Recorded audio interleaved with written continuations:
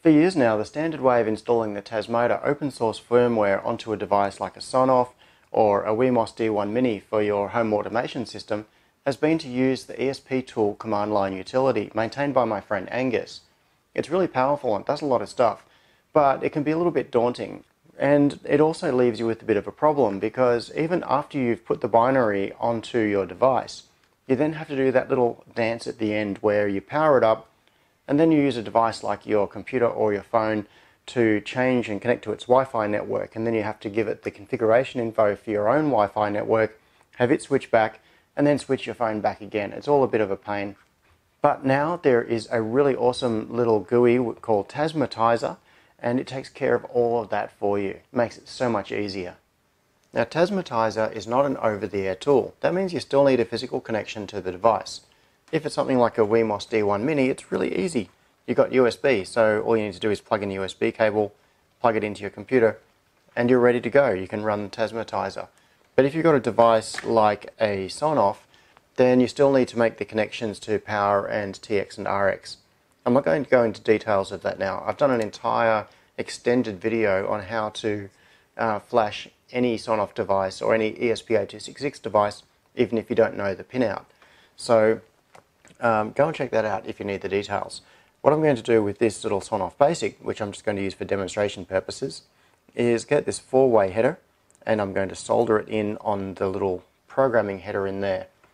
And then what we can do is either use jumper cables, or because I'm lazy, I designed this little device. It's a Sonoff programming adapter, and what it does is provide the 4-pin header on this side that goes into the Sonoff, and then a 6-pin header on this side that goes into a USB to serial converter, like a 3.3 volt FTDI cable. And I have one right here which has got the adapter and the USB to serial converter all covered in heat shrink. Because I do this so often, I just have one of these sitting here on my bench ready to go. Plug in USB, plug it into the Sonoff, and I'm sorted. So now I'm going to solder that little header in place so that this Sonoff is ready to be flashed.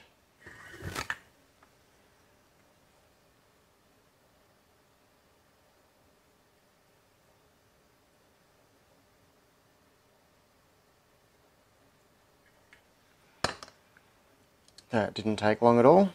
Pull out that chunk of blue tack, stick it back there for next time, and now we're ready to go. On the Sonoff Basic, ground is at the top, and on my adapter, ground is at the top, and it all matches. So if we plug it in there, that is the connection we need. But before we're plugging it in and powering it up, we need to make sure we put the Sonoff into programming mode. With the Sonoff Basic, that's super easy. All you do is hold down the button while you are connecting power.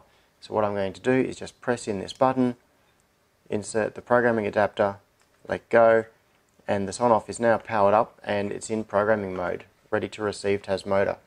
So from now, we're just getting into software. Hardware is all taken care of.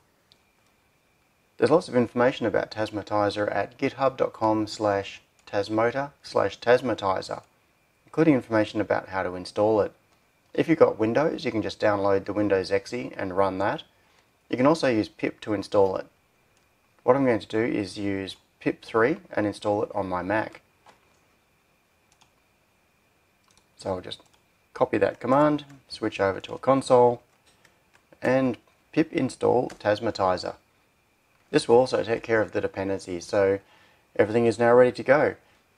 Because I just installed this as a regular user, it's installed it within a subdirectory. So on my Mac, it's inside library Python 3.7 bin Tasmotizer. And all I have to do is run that, and it will launch the Tasmotizer GUI. And now, before I plug the Sonoff in, I'm going to have a look at the list of serial ports. Just click refresh here to make sure it's the latest, and you can see a list of the ports that are currently available on the machine. That's devices that I already have plugged in.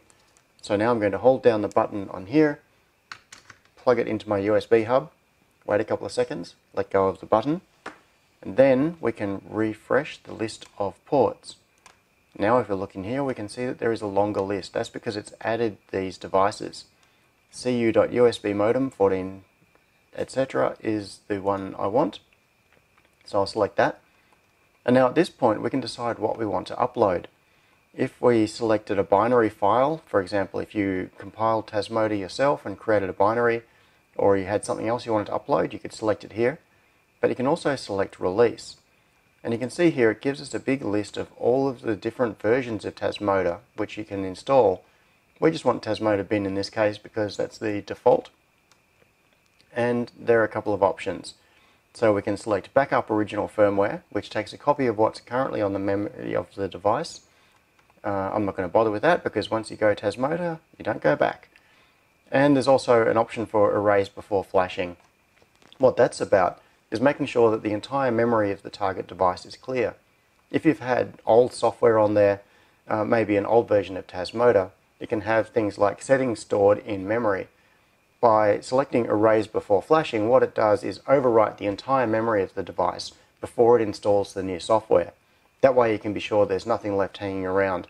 It only adds a few seconds to the process, so just leave it turned on. It doesn't do any harm. So now we can just click on Tasmotize. You can see that it's downloading the binary that I wanted, and it's erasing flash. But you can also see in the background, if you look at the console, it's running esptool. That's because Tasmotizer is really a fancy front end to esptool with some extra features added as well.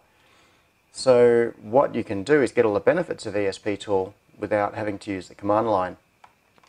Now it's writing the image. This takes a little bit, so we'll just let it run. Okay, that's done. And it's telling us that flashing is successful, so power cycle the device. I'll just say OK here. And now I'm going to go back to the device. I'll just unplug it, plug it back in again, so it's going to start up. And in fact, you can see the LED is blinking. That's the standard Tasmota behavior. So we now have Tasmota on this device. And at this point, you would normally have to do the Wi-Fi dance, where you connect to the device and reconfigure it. But this is where the real killer feature of Tasmotizer comes in. Because what we can do is configure it through the GUI using the USB connection. You don't have to do that Wi-Fi dance. We'll just refresh once again, and we can see that we have the serial port here. I'll select it, and I'll click on Send Config. And what it shows us are different configuration options that we can send to the device directly from Tasmotizer. Now, if you just try to click into these, you'll find that you can't edit them. What you have to do is enable the section. So I'll enable Wi-Fi, and now I can give it the name of my Wi-Fi network, and I'll type in the password, but of course I don't want you to know this. It keeps it all nice and secret for me. You can also configure a recovery Wi-Fi if you want to, and you can also specify the type of module and the template. So what we can do is if we activate this section, we can say the module is generic, or we could pick any one of these devices. It's got all the standard Sonoff devices here. In this particular case, it's a Sonoff Basic, so I'm just going to select that. That way, all of the options related to the Sonoff Basic are going to be configured right out of the box. I won't have to do anything. We could also use template. If we select this, you can just paste a template string in here. Now, there are a huge number of templates available for different devices, and what they do is preload Tasmota with the configuration to suit that device. So if you're working with the device that provides you a template, just paste it in there and you're all good to go. But I'm going to go back to module. I'll leave that as Sonoff Basic. I'm also going to turn on MQTT, and I'm going to configure it with my MQTT broker. I just have the standard port. The topic I'm going to modify. I'm going to add a %06x on there. And what that will do is insert a unique ID based on the MAC address of the device, or the chip ID. And that will mean that all of the MQTT topics will be based on the ID of this specific device, and they'll be unique on my network. Here we can see the full topic is derived from the topic up here and the prefix. So the prefix will have something like stat or CMND or teller, and then slash, Tasmota, dash, and then some characters after that. I'm just going to leave the rest of it as it is. So now we can click Save, and this will send that configuration to the Sonoff and restart it. So we'll just click OK. And that's it. It's configured. So the device has now, well, it's now in the process of rebooting. It just went through its usual little flash routine. And that should now be connected to my home Wi-Fi. It'll be connected to my MQTT broker, and it'll be available for control. I can also log into its web interface and configure it the traditional way, but for most purposes, that's all you need to do. We now have Tasmota installed on this device and configured, and we haven't had to call esptool directly. We haven't had to connect to its Wi-Fi. The configuration is all just done through the GUI. So Tasmotizer is a really awesome tool. I really highly encourage you to give it a try, and it makes setting up Tasmota on devices like this really easy. Now, go and make something cool.